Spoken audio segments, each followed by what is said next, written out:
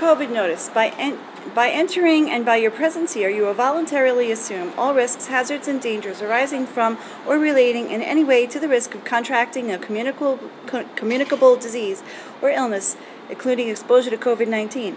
According to the Centers of Disease Control and Prevention, senior citizens and guests with underlying medical conditions are especially vulnerable to such illness.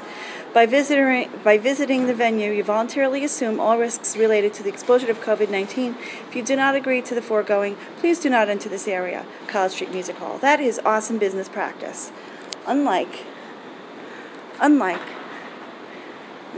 Cookies right over here, where you cannot even enter without wearing a mask. They will not give you a cookie. And then at the restaurant, you can be sitting without a mask on. That's fine. They'll serve you, but they won't serve you if you're standing in Insomniac Cookies. Personal protection equipment, PPE, is not public protection equipment. I just want to make one thing clear. When did personal protection equipment become public protection equipment? It's always been enter at your own risk. But this is America.